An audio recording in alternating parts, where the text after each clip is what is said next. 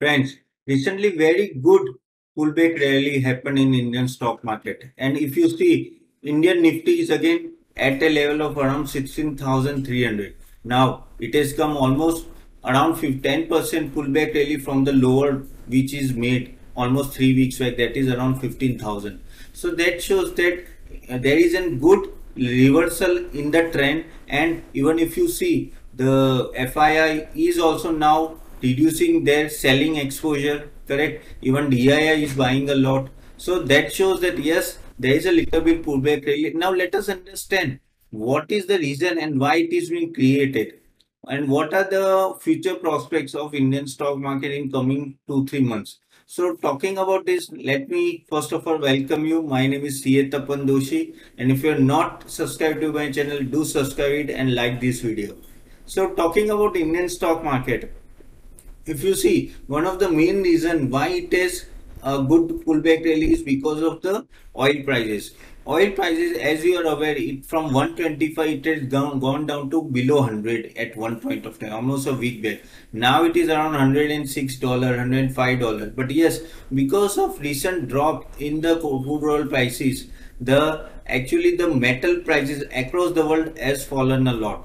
And if the energy prices are falling, then it is a big positive for Indian stock market. You are aware that we are almost 85 to 90% net importer of crude oil across the world, correct? And that is the reason our import bill is a big one, and it is creating a big inflation pressure in India. So if this inflation goes down, it's a good for Indian economy, and that is the reason, because of this commodity prices going down, it is giving a big bump up to our Indian stocks basically. And now talking about Indian stocks, so if you see, there is a pullback rally in FMCG and many auto stocks and everyone. And the reason is simple, that if the energy prices and oil prices goes down, of course the raw material prices go down, and that it is directly beneficial to the FMCG companies. Even for the auto stocks, if you see the oil prices, because it is falling, no, that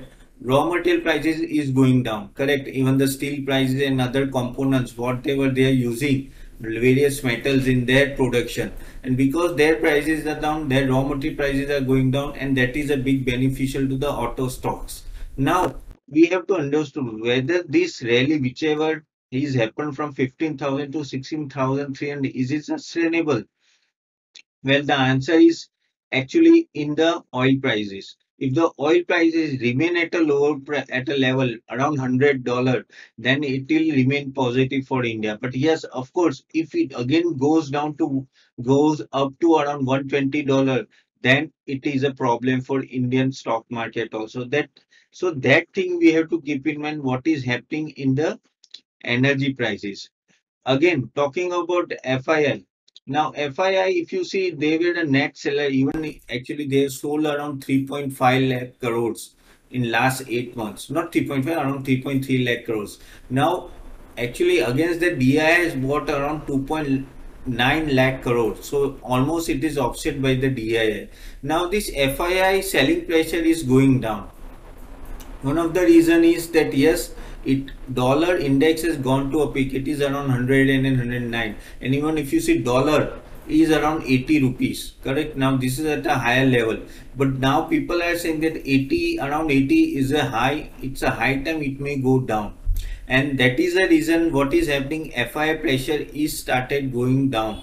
Now that is a big positive. Again, it is been said that in US is already is in recession. Now, if the recession is already factored by the US stock market, then it may not go down from here also. But see, understand, all depends on the Fed policy. Now, Fed policy, it has been said that they may increase the interest rate by almost 0.75 basis point to 1% in the next July meeting. Now, this is a speculation. We don't know whether it will happen or not. But this is having a pressure on US stock market. But most of the people are saying that yes, US stock market has already considered the complete recession fears in that country.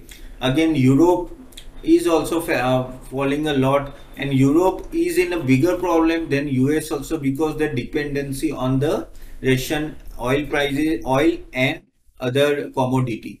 So natural gas also, correct. So because of the Russia is in problem, Russia is having their own problem. They are also trying to tackle that. Now China because of their zero COVID policy, what is happening? They literally brought their economy down. Now even I am not able to understand why it is happening and why they are having such a severe COVID policy. Because to have a zero COVID cases in China now, such a big country, it's quite surprising. No, it's very difficult to achieve. But yes, because of that, they are shutting down their cities, and because of that, no uncertainty is prevailing across China. Now, if this type of policy or that, no, it will never give a boost, a confidence boost to the manufacturer and the importer exporter of that country. Correct. So China is also facing issues, and because of all these three things, of course, market is remaining in the pressure. But if you talk about specifically for India, now India, you know that 18,400 at Nifty level was our high.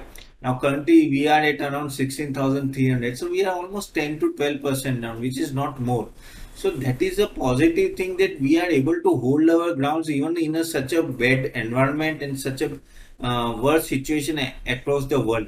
So currently, what I feel that yes, 15,000 whatever index we achieved at a lower level, no, will be a bottom. Hopefully, we may not go from there down from there. Yes, there may be again, we may go down from 16,300 to 16,000 level, because a pullback rally, whatever is happened in last 1 week, is continuous, unstoppable. It is going up and up, but let's see whether we are able to sustain. All depends on the energy prices and everything, correct. And once again, the point is, what in US they are saying that US inflation which touch around 9.1% at in last 2 weeks, correct. It may go down because the oil prices is going down. Even in India scenario, inflation may go down because the currently oil prices are at a lower level. So if the inflation goes down, that will be a boost for the Indian economy also.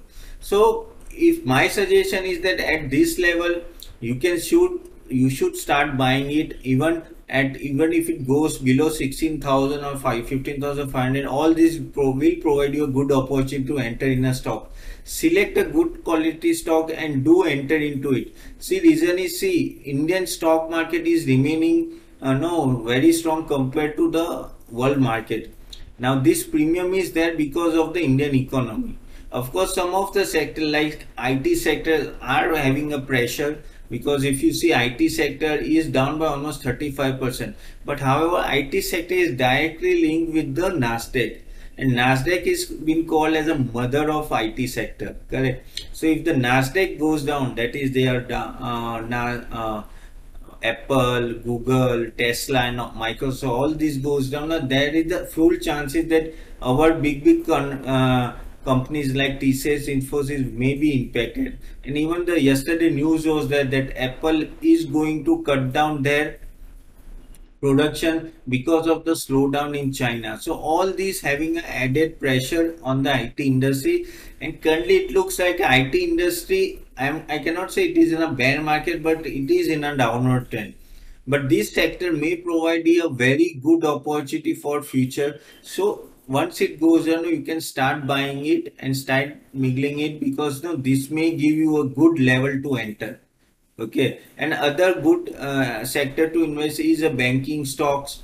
Banking stocks, if the sector is in a good pace, because now understand, the NPA cycle is over and now it's a rising rate scenario. And whenever there is a rising rate scenario, no bank get benefited. The reason is, whenever there is an increase in rate, no, that is increase in repo rate, they will increase the loan rate at a faster rate, but they will never increase the FD rates. So that difference, that is loan interest minus FD ratio, is their basically profit, correct. So that NIM, that is net interest margin, may expand, and that will give you a good benefit to the banks.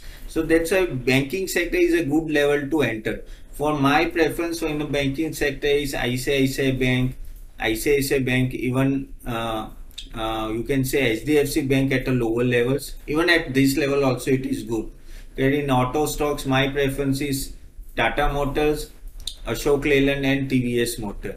And if you want to go for FMCG, HUL, even Dabur is good. So these are some of the stock you can look at it. Even Reliance is looking good. Of course, the Reliance is down because of the windfall tax scenario, and people are actually bringing that stock because that 2 weeks ago they government has applied windfall tax on oil companies, and that is why it is down.